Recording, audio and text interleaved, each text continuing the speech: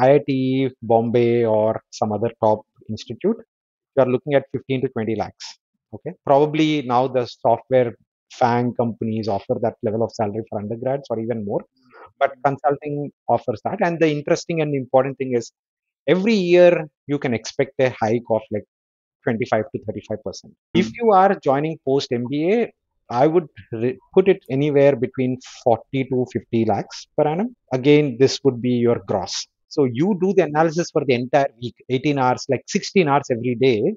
So let's say 70, 80 hours a week, and all of a sudden, your client is there in front of you for only 10 minutes. So what will you speak about your entire 80 hours in 10 minutes? Is there a method to the madness that even in my 40s, I will be relevant? 69 million jobs would be added into the formal sector by 2030, and 83 million jobs would be taken out by 2030. So there's a net deficit of 14 million jobs. If an IT services employee doesn't want to be in that 14 million deficit, but rather wants to be in the 69 million input into the economy, I believe there are two ways. Number one is either. Hi everyone, welcome to the Career Talk podcast. In this episode, we have with us Pavan Sathiraju. Pavan has incredible experience working in IT, analytics, management consulting, and running his own company. He has worked in India, he has worked in US, and he has more than 3 lakh followers on YouTube and LinkedIn combined. In this insightful 30-minute conversation with Pavan, I asked him a variety of questions regarding jobs, future of jobs, management consulting, salaries, work pressure, etc., etc. It was a really insightful discussion and I learned a lot in this process. And I'm sure that if you watch this interview till the end, you will learn a lot as well. So without wasting another minute, let's get started. Hi, Pavan. Thank you so much for joining in. It's great to have you here. Hi, Anand. Likewise, looking forward to the conversation. My first question to you is just tell us how did you start your career and step by step, how have you transitioned from software to analytics to management consulting to your own startup?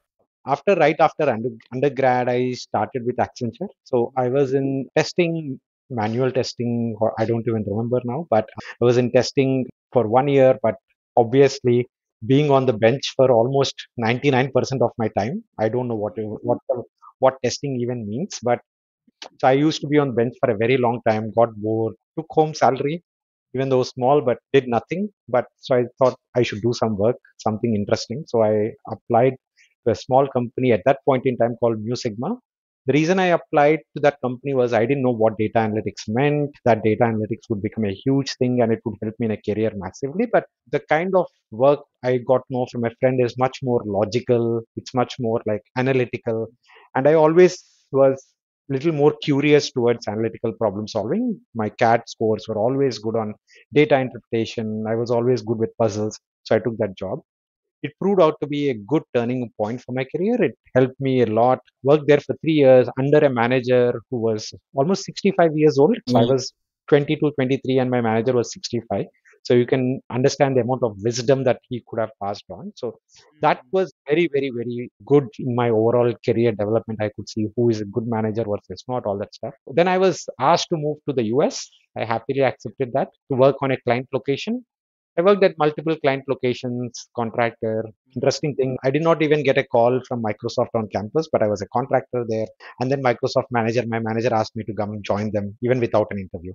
Right. So that's how tables turned quickly, but I did not go there. I then applied to close to 300 plus companies without knowing again what McKinsey is, BCG is, Bain is, but I applied there through online. Just on the portal, I hit the apply button. I got a call, 7 rounds of interviews. I cleared. That again proved to be another good transition in my career. From McKinsey, I moved into INSEAD, did my full time MBA there. Luckily, MBA was sponsored by McKinsey, so I didn't have to spend a rupee there, which is usually 80 lakhs to 1 crore. So that was very good. Once again, I didn't have any debt. Then, after coming back to McKinsey after my MBA, I decided I don't have any debt.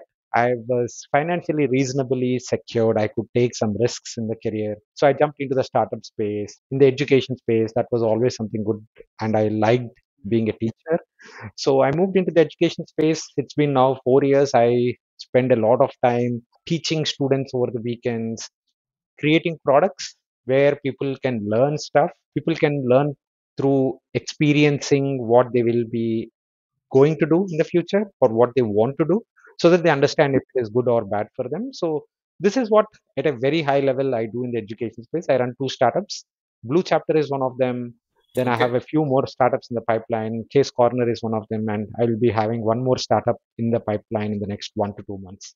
So that's Wow. a brief intro about me. Yeah. Awesome, awesome. That's a lot. I mean, that's a really amazing transition. So, to the people who are listening to this podcast, there will be a question. I'm sure people would love to know more about the management consulting part. What is management consulting, just for the starters? So management consulting for the start. By the way, of all the jobs I have done, I love management consulting the most, just because it resonates a lot with me. Now, what is consulting to a starter? Good question.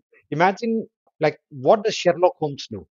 Sherlock Holmes is basically solving cases, right? Solving problems, right? He's solving murder mysteries, but as a management consultant, you are solving business mysteries. Okay, so some issue happened somewhere, and Sherlock Holmes goes there, understand what's the reason, why it happened. He tries to connect the dots. He's trying to look through the mirrors and see what and why something has happened. Now, a management consultant also does the exact same thing. His Okay, sales are going down across the entire organization. Fortune 5, 10 companies, Fortune 100 companies. It could be 100,000 reasons. But just like Sherlock Holmes, you need to do a lot of analysis, figure out what is the exact reason, and then see how you can change the course of the company. Now, okay, it could be in any industry, it could be in any domain, right? Let's just take, for example, hey, the raising sea levels. What can you do? It's a problem for, let's say, everybody in the world. To correct.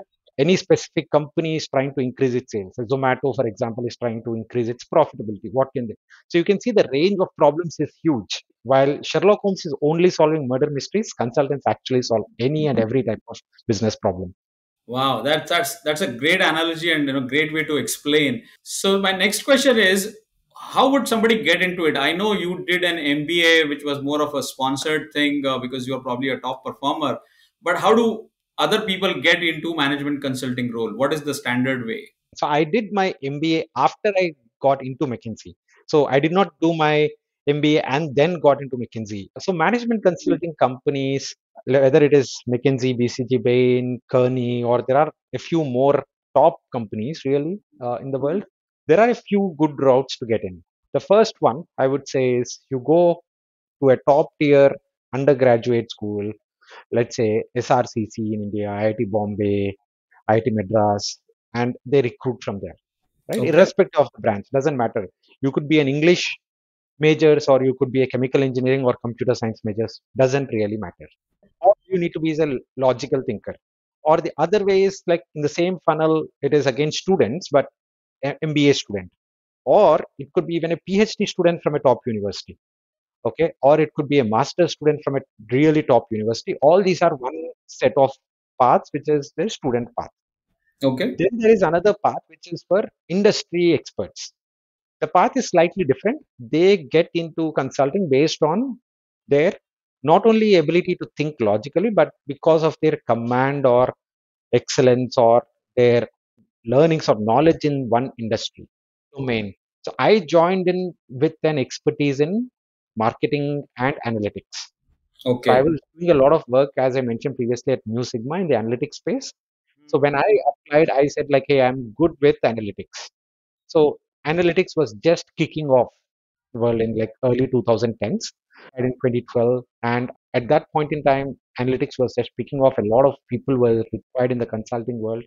Consulting is always about just like how Sherlock Holmes is solving through different theories. In consulting, you always identify the issues through data because you can't say whatever you think. You have to show proofs everywhere. The proofs come through data. So data analytics was becoming very important. So whether it is through industry expertise or whether it is through college route, end of the day, you have to be able to think logically. That's the first step. And you should be able to have that inherent curiosity to solve problems. awesome. I think you have just nailed the core qualities which are needed. So I think that will help a lot. I'm also curious about what kind of money would probably one make. I mean, in general, what should I expect if I'm getting into a management consulting role, especially in India? So see, management consulting jobs offer more salary compared to, let's say, any other, or typically majority of the other roles, probably just less than investment banking. Okay. Oh, okay. If you are looking at an undergrad role in a IIT, Bombay, or some other top institute, you are looking at 15 to 20 lakhs. Okay. Probably now the software FANG companies offer that level of salary for undergrads or even more, but consulting offers that. And the interesting and important thing is every year you can expect a hike of like 25 to 35%, right? Like, Okay. so that career trajectory is very, very steep. If Hmm. you are joining post MBA, I would put it anywhere between 40 to 50 lakhs per annum post MBA. Again, this would be your gross, right? Including annual bonuses and all that stuff. Now, Hmm. if you're joining as an industry expert, it depends completely on your role. But Hmm. again, you have to see that the starting salaries might sound smaller compared to software or other roles, right? A few Hmm. software roles, but the pace at which it grows is very good. Like 40% year over year, 35% year over year, consistently for 5 years, right? Wow. Consistently for 10 years. Now, that Hmm. is the key. That is the bigger advantage. I would say, in my experience, there are only two or three professions which pay more. One Hmm. is investment banking, VC world. In Okay. the Western world, it is law pays a lot more. Lawyers get paid a lot more compared to management consultants. Probably product managers get started at the same level, but after a few years, the plateau for consulting does not reach as quickly as compared to product managers, and they just keep on growing. This is really nice input. I think a lot of people watching this would use this information because it's an eye opener, especially for me also. It's an eye opener, the kind of nuggets that you're sharing. I had no idea of all these things, so thank you for bringing these things up. Now we have spoken about a lot about how to get inside, right? But what kind of real work, if you can share from your example, that okay, if I get into a job at McKinsey or Bain, what would they ask me to do? What should I expect? So if you join, the basic quality that is expected, the basic requirement or responsibility is to solve a client's problem. Now, a lot of people like undergraduates or BTech or let's say MBA students, the common question they will have in their mind is say, but I don't know the industry as much as a Yeah, yeah. client CEO. So how Mm, can I do anything? correct. So consultant means you are basic, somebody is consulting you for solving their problem, correct? But Mhm. in the initial stages of somebody's career joining McKinsey, BCG, Bain, they're called MBBs. Typically, you are helping the partner, senior partner within MBBs or a senior leader within the company to help solve the problem. Now, to your question, what would that mean? What do you do, right? Mhm. In the first 1 to 2 years of the career of any consultant, they do a lot of data analysis, right? Okay. Get a lot of data from the client, understand what the data is telling. It is not just the sake of doing data analysis because there is a lot of data. The first priority is to solve the problem, and to solve the problem, what data you need to basically go ahead and analyze. And see, you don't need Python, you don't need Java, you don't need any other skill to do this data analysis. All you can do is in Excel.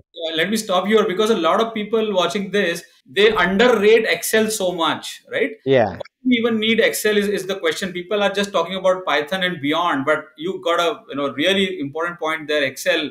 I love that point. Please go ahead. Yeah. So Excel is the primary skill, I would say, right? You don't need Mm. SQL, you don't need any other massive skill right now. Right now, at least you can get a lot of job done through Excel. Now, why Mm. is that the case, right? Because in consulting, the major thing is you are doing the analysis to tell the client, right, that hey, this is what they should do.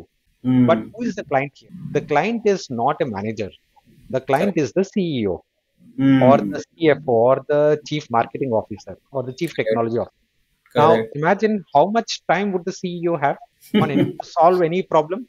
The CEO might have probably 10 minutes Correct. to think through a, but because they might be solving 100 problems in a week, right? Mm. So Mm. if you want to convince somebody that, hey, your problem is worth solving, or your problem is, let's say, this is the right solution, you should be able to convince them in 10 minutes. Correct. So it is very important that folks understand that it is not just about data analysis, but it is also about storytelling, like Mhm. communicating what you are Correct. coming to an end through data. So both these skills go hand in hand, and that is what people do.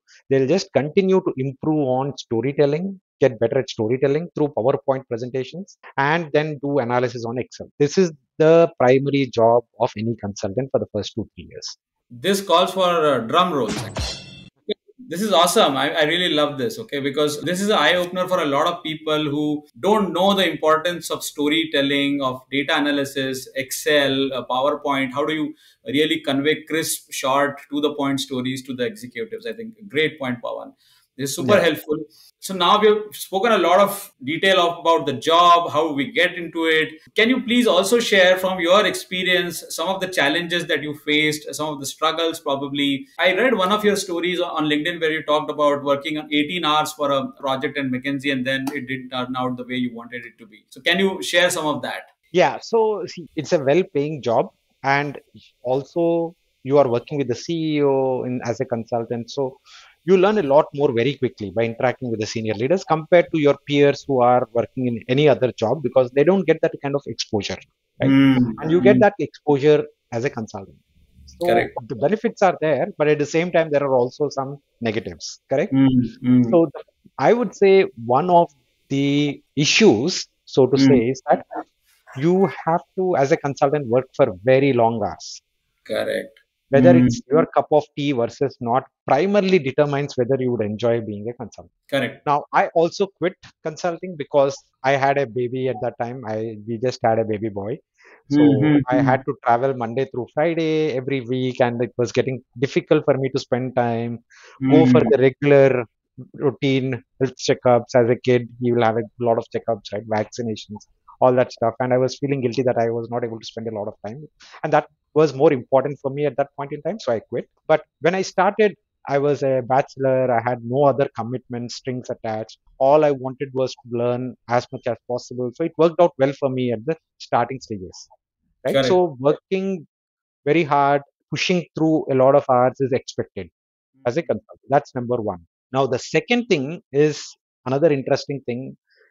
A lot of people join consulting because, as I mentioned initially, there is a myth, popular myth that, hey, I will first go solve the problem of, hey, why sea levels are rising in for 2 months, and then I will go solve Zomato's problem. Then I will go solve the problem for Microsoft, why is it not able to sell laptops? Then I'll go solve some other company's problems, right? People think that, hey, they can get the entire view of the business world. Oh. That's the reason why a lot of people join. But how long can you do this when the CEO is 25 years experienced individual in one industry? Can you keep doing this forever in consulting? No. You have to pick your niche, your area of expertise very quickly and grow in that, double down on that and grow on that. Now Correct. that is again some is an issue for a lot of people because they expect that they will do everything because they are working hard. That's a benefit that they expect, but that's not the case. These are Mm. two major issues, and the third one is, of course, which because in the first 2 years you are still experimenting, you don't get that deep down knowledge of any one industry as much as you would expect. So what do you do after consulting? You will typically jump into strategy roles. So I would say these are the two, three issues. But again, as I mentioned, this is a very highly competitive job.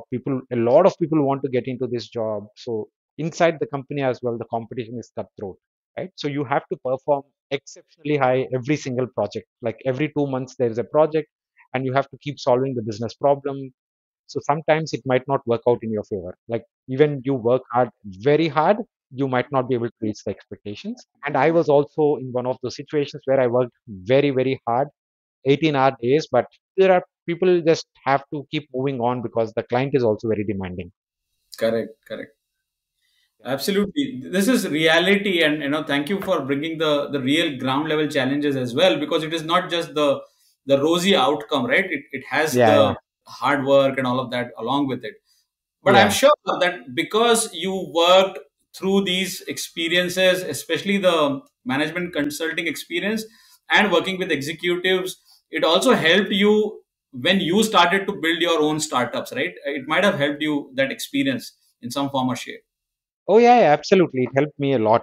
No questions about that because it helped me. The first and the most important thing it helps you with is as a consultant, you are struggling to get the face time of your client. Correct? Your CEO's time is most important for you. So you do the analysis for the entire week, 18 hours, like 16 hours every day. So let's say 70, 80 hours a week, and all of a sudden, your client is there in front of you for only 10 minutes. So what will you speak about your entire 80 hours in 10 minutes, right? So you have to prioritize a lot, really a lot. For compressing 80 hours, 70 hours into 10 minutes is not an easy thing. And putting it on one piece of paper, one page, not even talking about a document of like 100 pages, one page, right? What do you write on that one page? What do you speak in like 1 minute to 10 minutes? That's a skill that you will learn. That's people think it's an easy skill. It's not an easy skill. It's like a muscle memory. You have to Yeah. go to the gym. You have to be consultant for a long time to build that muscle memory. And that helped me in my startup journey because in startup world, everything seems to be an opportunity at the start until you get in and you realize that that's not an opportunity, but you prioritize based on numbers, you prioritize based on like your gut feeling, again, you obviously there's 99% chance that you go wrong, but there is at least some sanity because you are prioritizing the opportunities in front of you. Awesome. Awesome. I learned that a lot through Hmm. the job that I did. Great, great. That's really nice. So we are now curious to know, what is the startup that you have? What kind of work are you doing when you're building these couple of companies that you spoke of?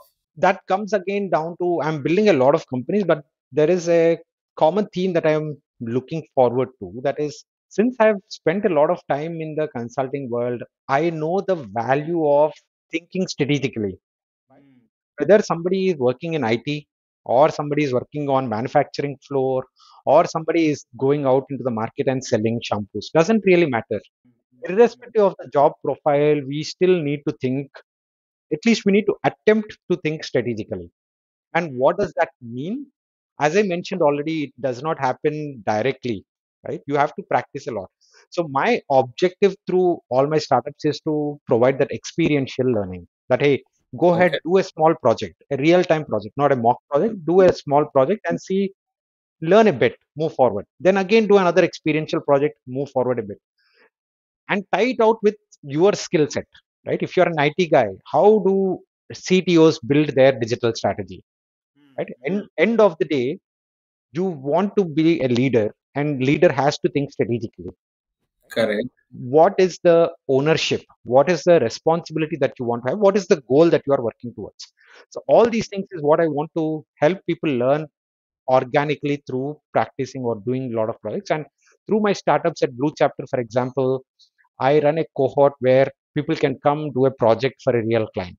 Now, the next project, next startup that I'm building will have multiple such possibilities of people going and doing projects in emerging areas like AI or sustainability or EV space, all these things for Okay. real companies. So that's my whole objective of providing experiential learning. And the drawback of these things is that personally for me, it is not a model through which I can scale up and build $1 billion. These are small. If I'm Correct. providing experiential learning, I can't do a mass teaching. Right? That Yeah. doesn't work.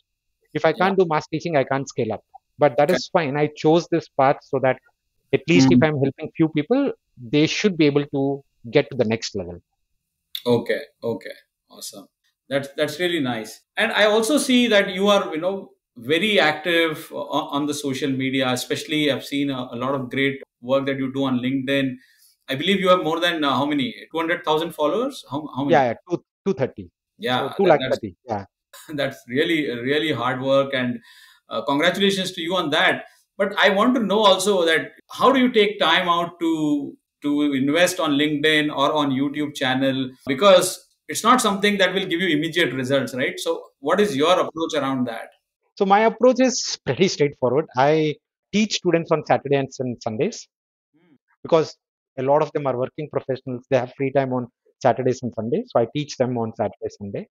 I prepare for on Monday what to teach the next week, if any issues, student issues, cohort, logistics, ops. I look after all of them on Monday. Tuesday, Wednesday, I take off. So I don't work on Tuesdays, Wednesdays.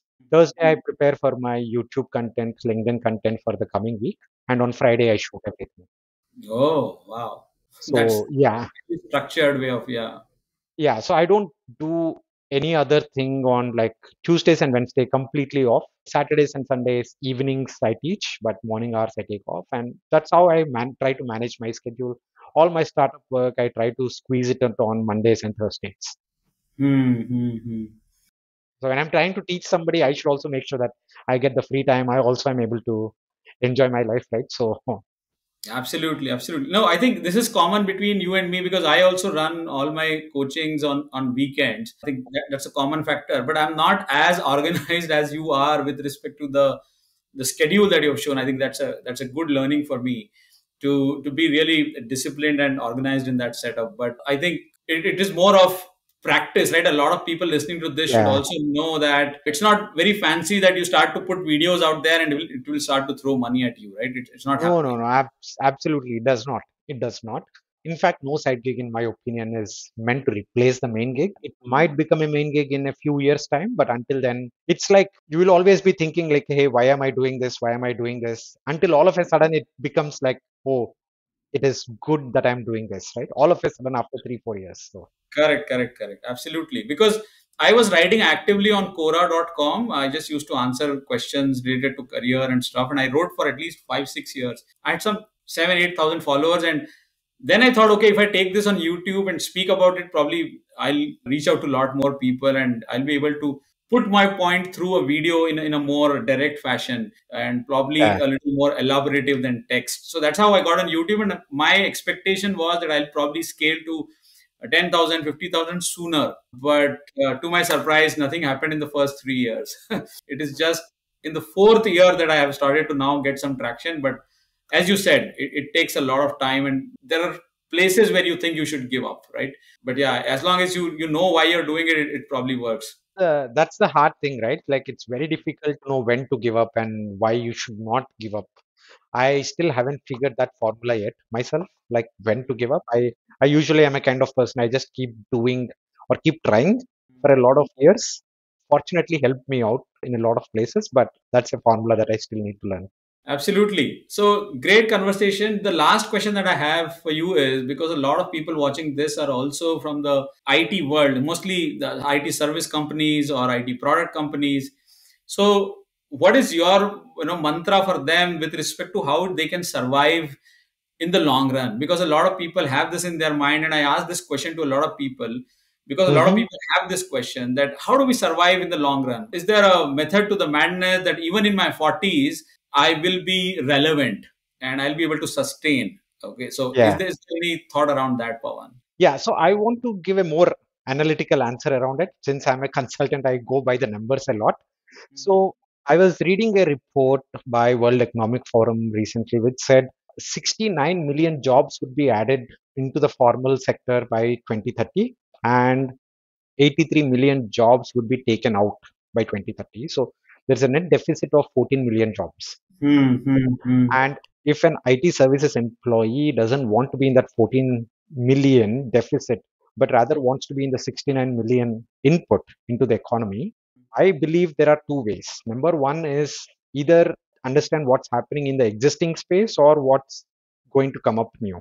My push would always be see what's going to come up new because the number of jobs are increasing, but the number of people are very limited. Like emerging spaces like whether it is AI or whether it is sustainability tech, just like how everybody is thinking about digitization now, right? Look at what TCS, Infosys speak in their quarterly results. They keep talking about digitization, cloud transitions, and all that stuff, right? I believe when I read through a lot of these things, it is very clear that in 10 years from now, people will talk about sustainable development, sustainable tech, the same way like we are talking about.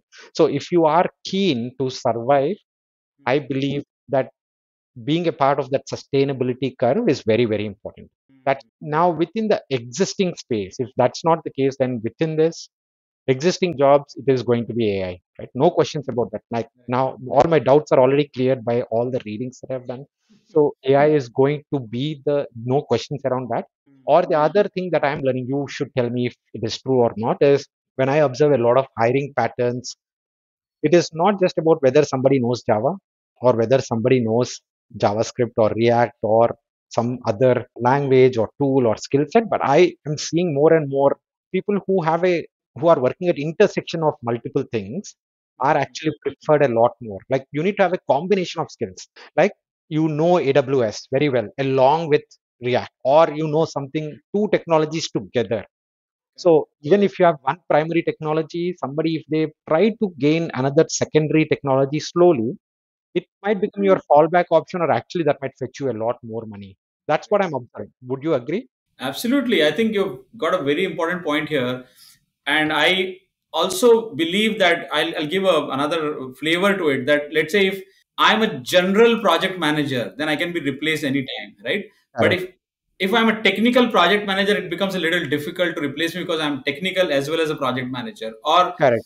if I'm a functional project manager, then I know the domain and I'm a project manager, right? So I think what you're saying is absolutely right. If you know the best of the two worlds, and if you're able to find an intersection point, then that's your unique value proposition, right? Then people will think twice before they touch you than anybody who is vanilla, right? So I think Correct.